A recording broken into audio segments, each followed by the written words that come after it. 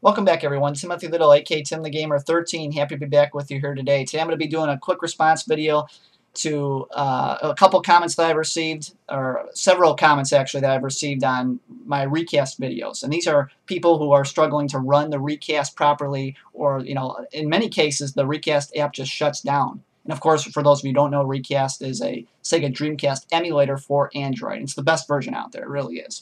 So basically, for those of you experiencing some sort of shutdown when you go to launch the app, make sure you have everything in the right place. Seriously, I mean, this is important. Location is everything, and so you have to have that folder, DC. You can go check out my tutorial on this. I did it about a year and a half ago on my That NES Fan channel. So again, folder called DC on the root of the drive.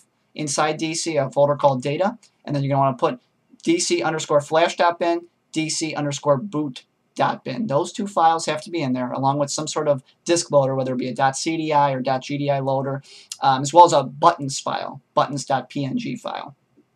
That's it. Those are the guts. That's at the very core of the files that you need in order to run the Reicast. Make sure all that stuff's named correctly, guys, and make sure the files are where they're supposed to be. I'm sure you can put the system files. I mean, I haven't put it anywhere else than on the root of my drive. I think it's a surefire bet. It's on the root of the drive. Should run very well. You should have no errors. Okay. And so that being said, also when you're running, and say you're having a problem, because I've also received some comments, people saying, "Well, Tim, I can't run an individual game, right?" So one or two games are kind of just not running at all. They just decide not to launch. You have to make sure you extract the games properly. Find the actual ROM itself, and I'll give you a little hint here, because I know it can be a little intimidating when you're first extracting some of these ROM files, because there's you might have like 8 or 9 in a zipped folder, 8 or 9 files, right?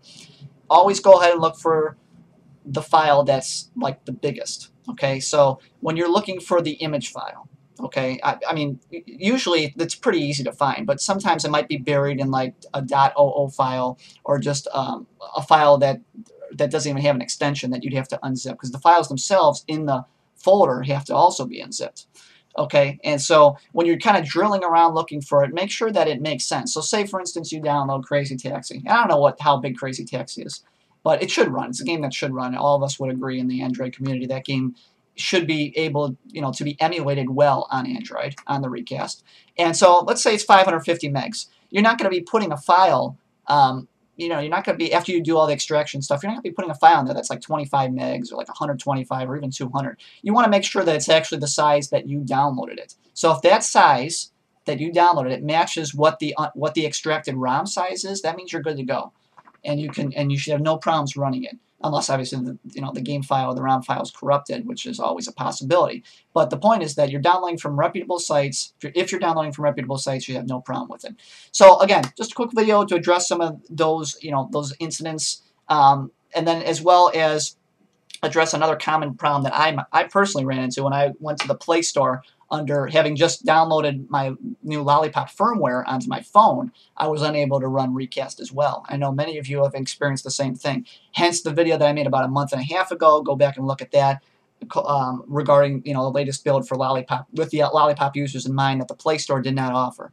It didn't offer. You had to go to github.com to get it. I put a link in the description in that video that I made about a month and a half ago. Be glad to do it right now, right here as well.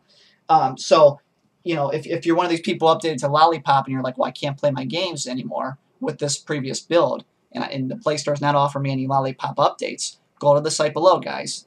I encourage you to do that. And I'm going to be, in fact, doing a review of that latest Reicast build as well in the next couple of days here. So again, it might seem a little daunting or intimidating at first, but I guess that some of the takeaways from this video would be: make sure everything's in the right place, make sure your files and stuff are named properly, make sure your ROMs are extracted properly, and make sure that you're running a build of Android, of Reicast that's compatible with your latest Android build, and you should be good to go. The project is imperfect. Remember, it's a work in progress. The developers have made a lot of progress. I follow them a lot. I'm subscribed to them. I kind of keep close tabs on what they're doing. They're doing fantastic work, I can assure you. So this really is the best Sega Dreamcast emulator that is available for Android. It works on a ton of devices. I know it doesn't work on every one. Again, it's an imperfect project, but they have come a long way since December of 2013, and towards the end of the year 2013 anyway, which is when I first downloaded it for the Shield. They're doing great work, guys. Again, follow them. Go on GitHub. See the latest, builds out there. It's really cool. And so, like I said, be on the lookout for that review. It's the R7 right now for Lollipop, by the way. Be on the lookout for that. I'll be doing a review of that. It's a really super cool build. I think you guys are going to like it a lot. A lot of great progress being made in that in the Reicast department. So that'll be all for now, guys. Stay tuned for now. I got some more. Be putting up some more footage here from some more PSP game footage, as well as a few more PlayStation 1 game footage as well. So stick around for those videos as well. I appreciate you guys watching me here on this somewhat newer channel of mine. So that'll be all for now, guys. Tim the Gamer 13 signing off. So long. Have a good rest of the